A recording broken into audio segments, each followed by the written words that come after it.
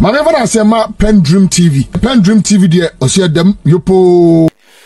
Yanko yemni ehwe Dampare should be able to dwana say. Since say koye na asem be see what you shopping spree. Yeah. Don't put free. 2024 elections, you know, Akufu Dampare, I told you say some senior officers in the police service anymore. Yeah. Cause Papa no nema bia na aban the person omo ye e was enough. Omo ama ho kwan, wa ama ho kwan me anye. Some people before omo say break the 8, you know. Some no mo kan nkonko ya no na ebeba na aba transfer dia eso omo yi ne fi honom. Sa tape no wate. Matininya. Otie no ofan say. Me de have me ho kra ne say.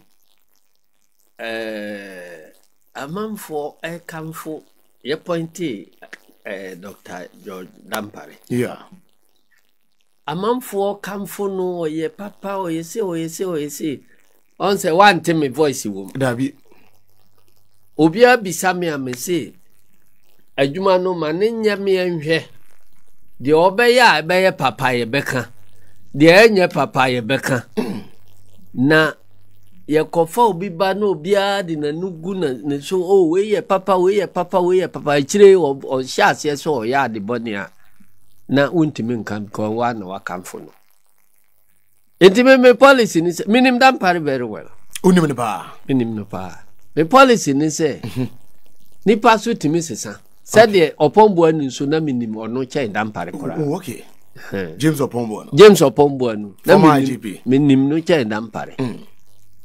But ono kura no juma odi abedi e wo ne IGP administration mu no eche se wutu se ni pasesa nti obi ani ho a be point na mejan ba bi onya nye na juma na me mejan ba bi akamfo no. I see. Nti me de me ka se onya juma no de be ye meka de enye ye meka de esisi nyina no eduru ba bi kura na masan aye se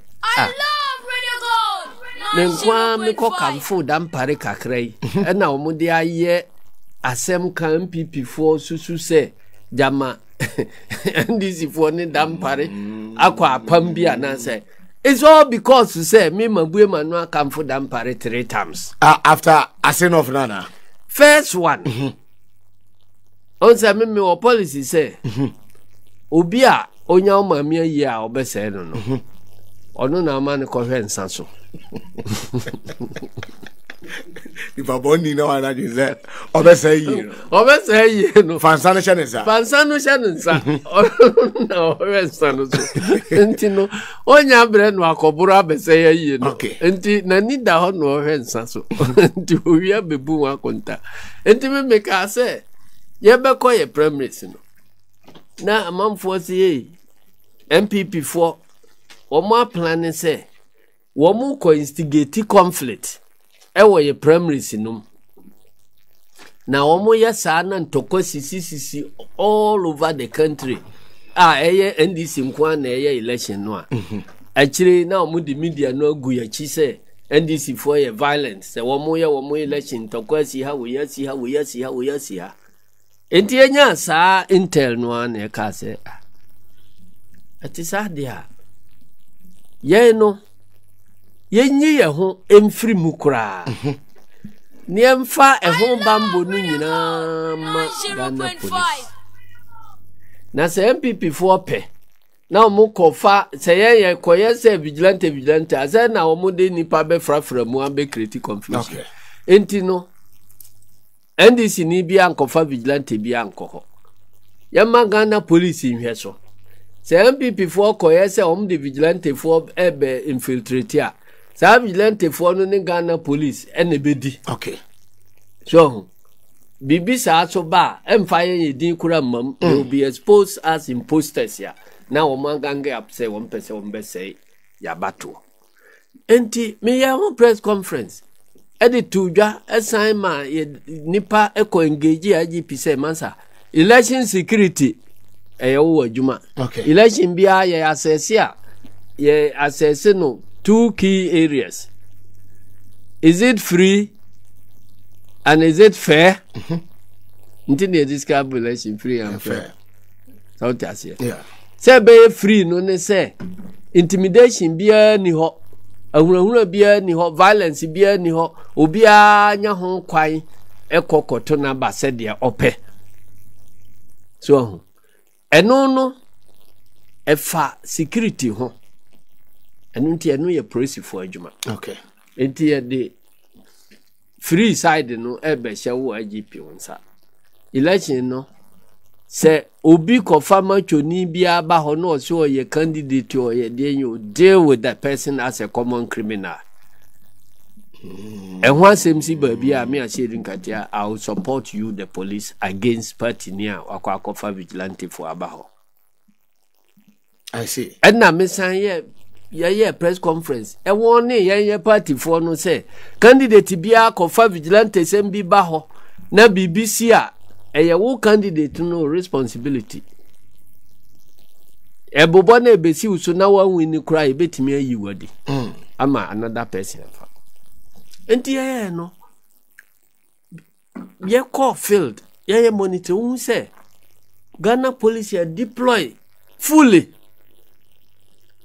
But bia ni wa ye nya conflict situation bia ye ni wo mo transi ma ye cheche wo mo flashpoint techiman saf no ni other places wo mo ya adwuma no kama enti ye ba ye wie ya be declare results no me ya statement e kamfo Ghana police say kwaya wo mo afa so ahwe ya bato do so wo mo ya de eno ni first time am kamfo. I see.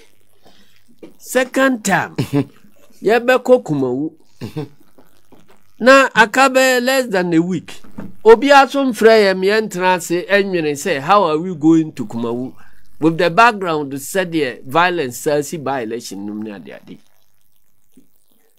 enti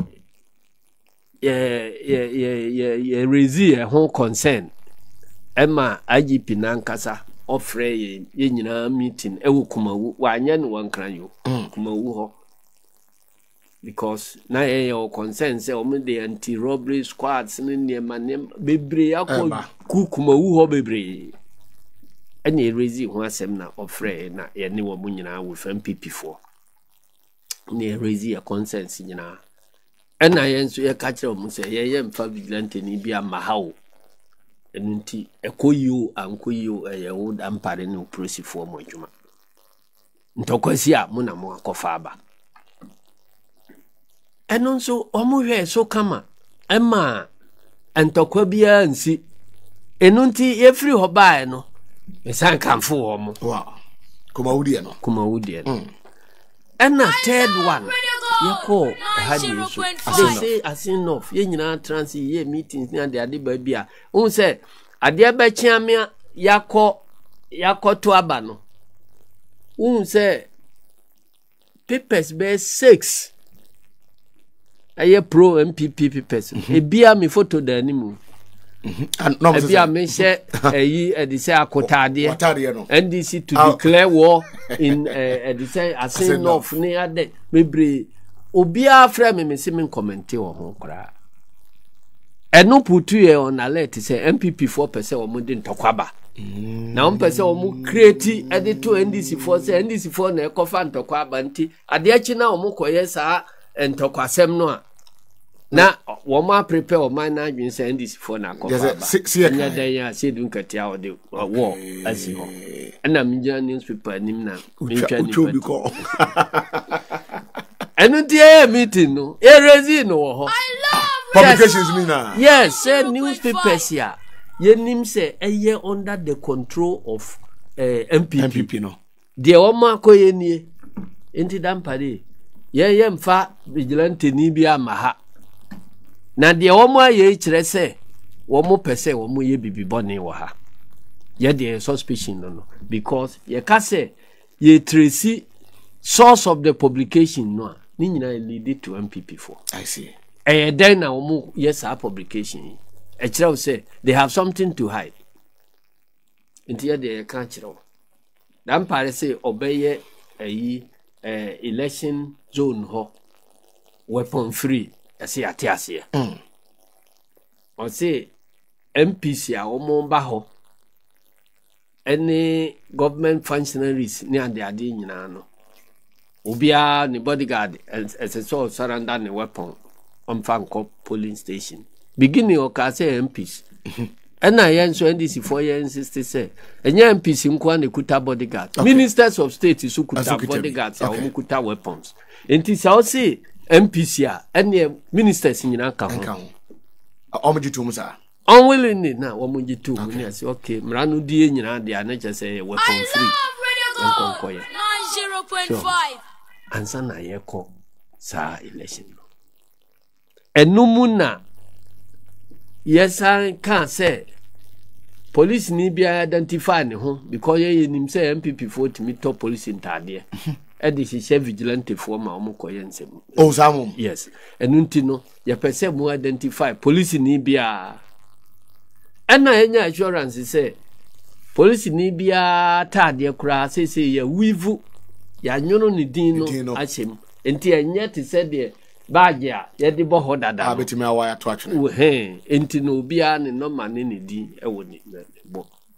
And yes, okay. Enti yanzu yehunu obi a okoye election security na o ni din ne bo ne na ya ne ehun se nya na osoma no. Okay. What's Ampa in the course of the election. Echi nipa miensa. Womo sia process ntade. Womo ni din womo. Ye grow ntade no na che say MPP ntade na hihim. Anya hand over ema police force sanko for much. Besin na kura no minim say after the election ye ja womo ana say ya prosecute womo. Okay. Sanko for subject, yes, a subject of another day. Ye be reason ya he womo fate. What happened to them? Crofona echi womuna omu impersonate say omu ye police for no. You don't know what has happened to them. And now they say in the course of so womo eto bo kofobi ko chesi ye national youth organizer the bo bonika hwehwe echi. And now esan chesi Sami Jamfiso car. Fortunately for us, womu mienu nyina no bi anti ne kan. I see. Enunti yehun say no so na ye attempt to provoke us. Enti send message say mo bia masa ade no enye emane ntwe ne ho mfiri polling station. Ni polling station. Okay. Ana say won ko react say wo mo attack in so Pablo nkasa Sami Jamfiso nkasa radio so say wo mu nyina obi amprai bibia anye obi aboni bia. And those things, yet me avoid those provocations because he say you declare results. Enti ye no so. Yes, I kasai. I come for Dampare. About Dampare abaso. Yes, say why there.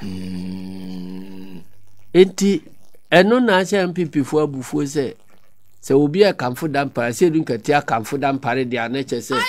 Yenti me nyusu Dampare mfa wi elections. Enti yankobo poni ntu no free. Me so me bibia me come for Dampare wo ho bia ye ade awaye na mahu me nka no ba bia say me Dampare di say onye boni o. Okay.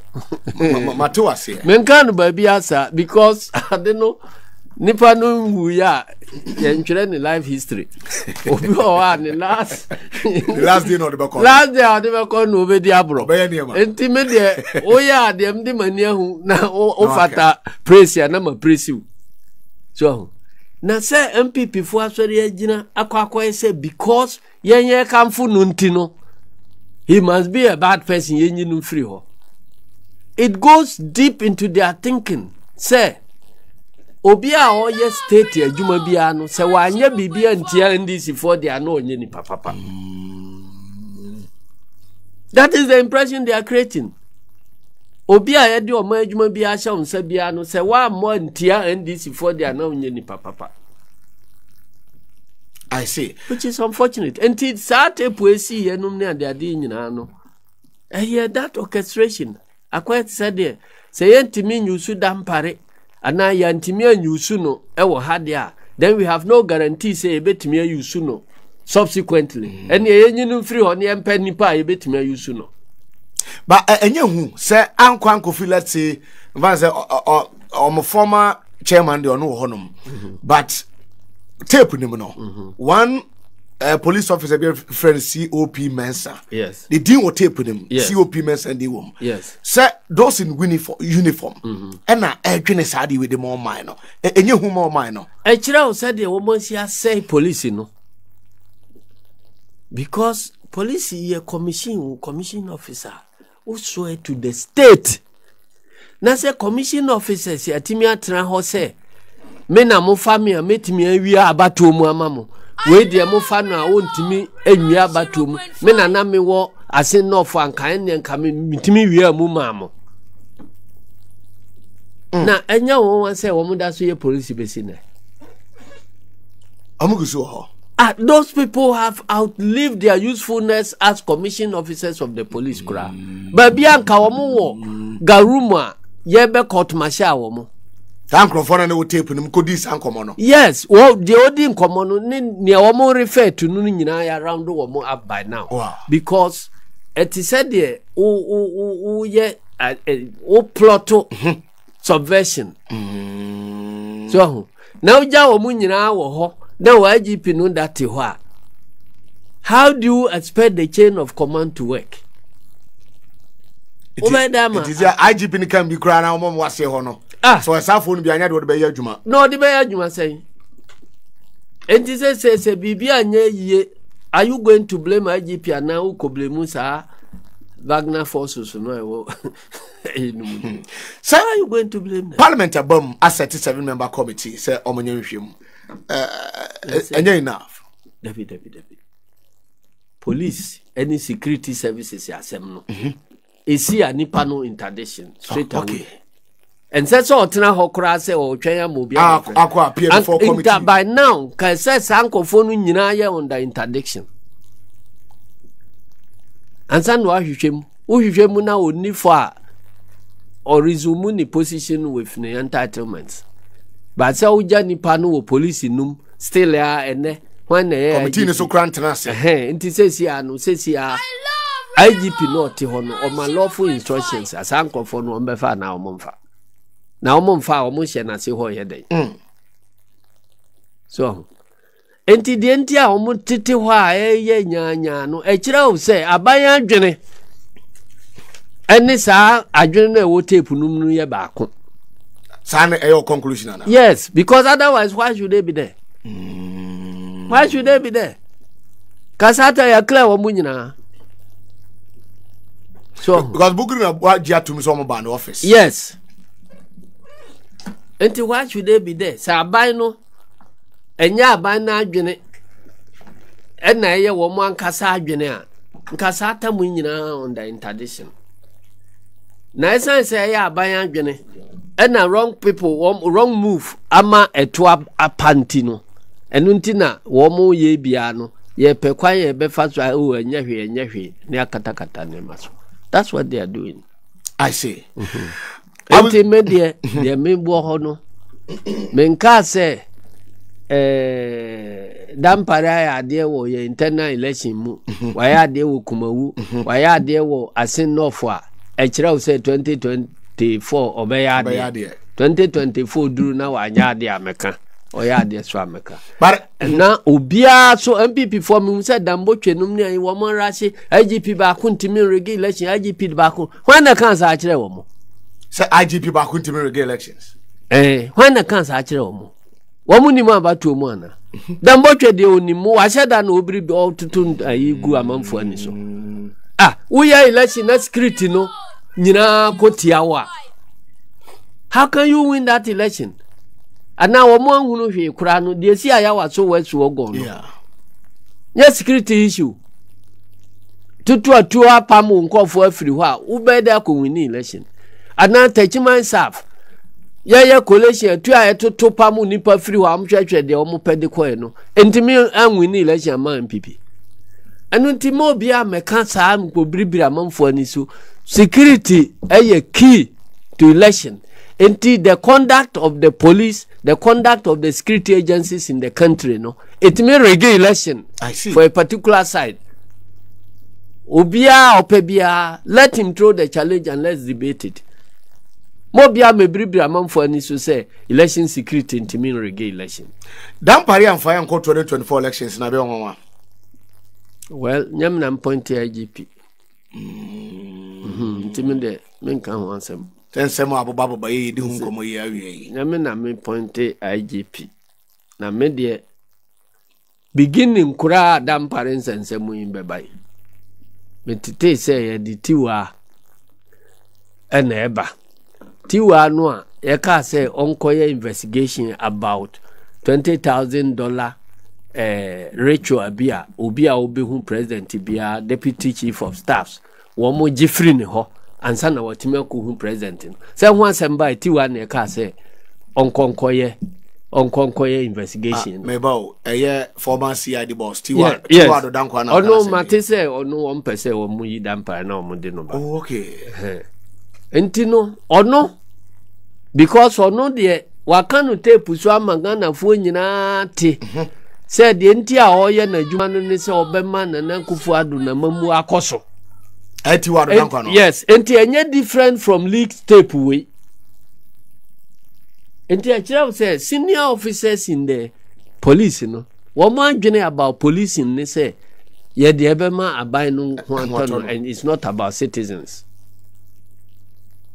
so enunti se wo ma ye me na enye mo wan say ye repeat say because tiwa okay no anya no hwe yeah na tape no ba ye A plus tape then ye dey tiwa ya mpanish na anya no hwe ade che ne promote no e che se wo espouse nana kufu adonom wo mo ideas about what constitutes good policing and say we be protect your by so enti ye policy na nkasa no asemu reforms are Dampare ayese oye no there are more reforms that are needed to bring the police up to standard there on betimi protect your democracy adwuma wo hopa okay say since 1830 ye form Ghana police no 1830 yes Unim 18 the ma police by yeah Governor McLean anya nasem nembre so na of almost our police no to protect colonial officers no eno na ama sa adwene no sa philosophy no ada police numu besi ne to protect those colonial officers against citizens ni criminals. So it wasn't to protect the citizens. Now, yen changes our orientation, no. Enti police phone bebre yajune unlike policing in the civilized countries, no. Police phone yajune bebre ni say ubedi police ya eno anse u protect abai. Any abai o tia konyaso ni interest. And we need to change that. Professor Tamil Sibabeye, Vice President, I know a chairman of Police Council, or SETI committee, Emma Omoko share policing no problems a woman how we can bring the police up to perfect. I'm not PENDREAM TV. Now, so far so good. Say open online portal e Ghana. Nipa share, nipa follow, nipa comment here. To my best of knowledge, without any biases, I PENDREAM TV.